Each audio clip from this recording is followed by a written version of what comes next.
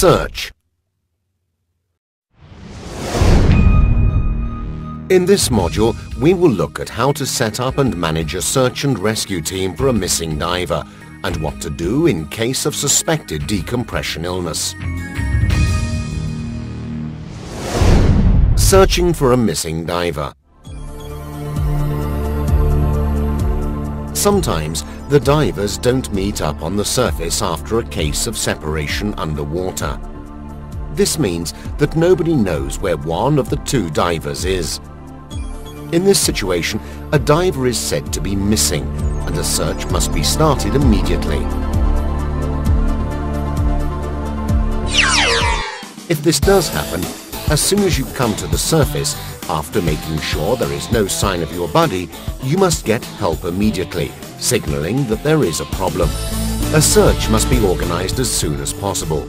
In general, the person coordinating the emergency should remain on the boat or shore. This may be the skipper of the boat, the person in charge of the dive, or even yourself if you are the most experienced diver. Make sure that the missing diver isn't already on board or on the shore. If they aren't, send someone to act as a lookout, preferably with a pair of binoculars so they can look for bubbles or see if the missing diver comes to the surface. If the missing diver is spotted, send someone to assist them immediately.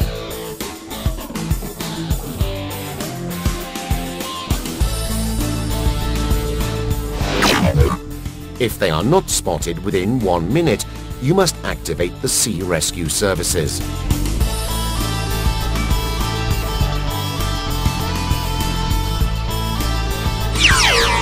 At the same time, try to get as much information as possible from the missing diver's buddy to try to find out exactly where the buddy pair became separated. Organize one or more rescue teams. Each team must be made up of at least 2 divers and equipped with compasses, lines, dive slates, marker buoys, etc. The divers must be experienced and work strictly in buddy pairs. A solo diver is not a team. You can also organize a team to search on the surface, with 2 snorkelers searching the shallower areas. A snorkeler can also be used as a surface member of an underwater team and help to keep general control of the situation and improve communications. Before beginning the searches in the water, a general recall signal should be established. For example, 3 knocks on the hull of the boat, repeated every 10 seconds, to stop the search if the missing diver is found or comes to the surface. While the teams are in action, the lookout should continue to search the surface by looking around 360 degrees. Searches should be suspended after a certain amount of time.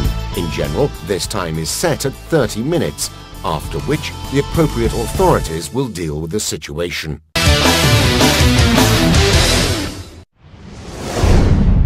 Underwater search techniques.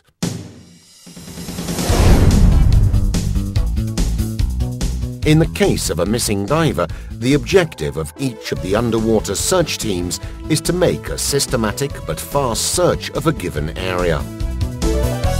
The U-pattern search method, described in the Advanced Open Water Diver (PSS) course manual, is a valid possibility, particularly if several teams work together at the same time and start from the same point.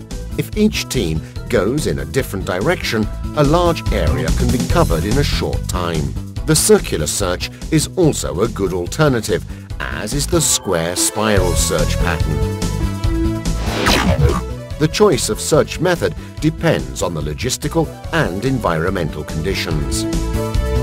When one of the rescue team finds the missing diver, they must inform the others immediately by signaling to the snorkeler assisting on the surface, or by deploying a surface marker buoy that will be spotted by the lookout. The team that found the missing diver must assess the situation in order to understand what caused the diver to become separated from the buddy and group. If the diver is in difficulty, they must assess their state of consciousness and check that the casualty is breathing. If they are not conscious, the procedures described in the previous module should be applied.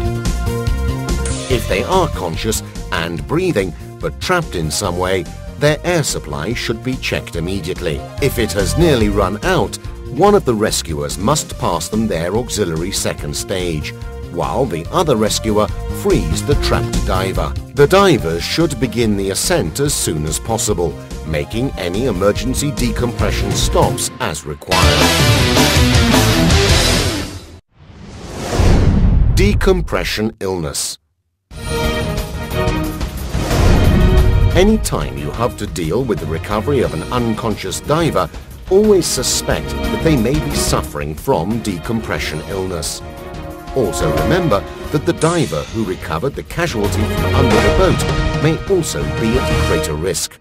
Oxygen is the best ally in these situations, as long as the equipment is available and there is someone with the necessary qualifications to administer it. First aid treatment in the case of suspected decompression illness does not differ from that for AGE or an embolism.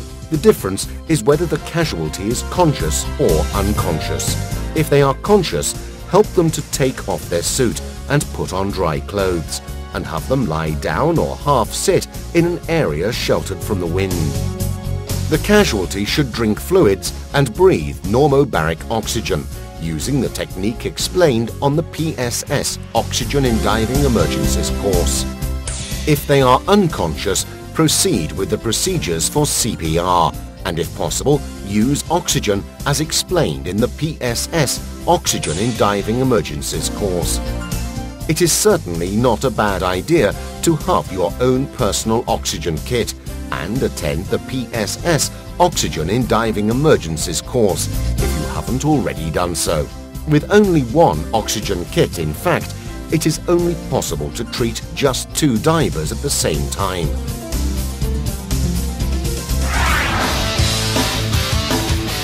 In the next module, we will examine how to prepare for and deal with an emergency, and take a further look at some aspects concerning an individual's fitness to dive. See you soon.